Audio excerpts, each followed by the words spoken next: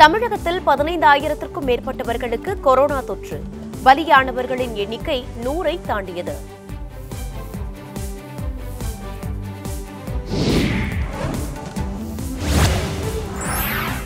சென்னையில் நேற்று ஒரே நாளில் 624 பேருக்கு கொரோனா. பாதிக்கப்பட்டவர்களின் எண்ணிக்கை 10,000ஐ நெருங்கியது.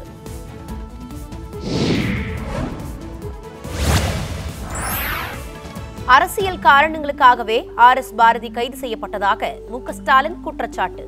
ஸ்டாலினின் குற்றச்சாட்டுக்கு முதலமைச்சர் திட்டவட்ட மறுப்பு. ஒரு பேசுகின்ற பொழுது அவர் புகார் செய்கிறார். அந்த புகாரின் அடிப்படையிலே காவல்துறை சட்ட ரீதியாக கைது செய்யப்படுகிறது. இதுக்கும் அரசுக்கு என்ன சம்பந்தம்?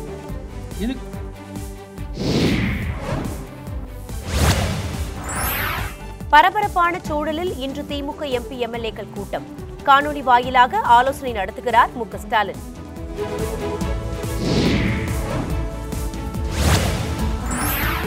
தமிழகத்தில் நாளை ரம்ஜான் பண்டிகை கொண்டாடப்படும். தமிழக அரசு தலைமை காஜி அறிவிப்பு.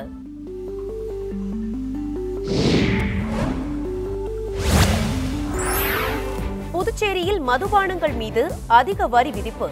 நாளை கடைகள் திறக்கப்பட வாய்ப்பு என தகவல்.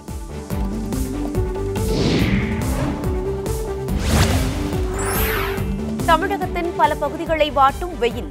42 டிகிரி செல்சியஸ் வரை வெப்பம் பதிவாகும் என எச்சரிக்கை.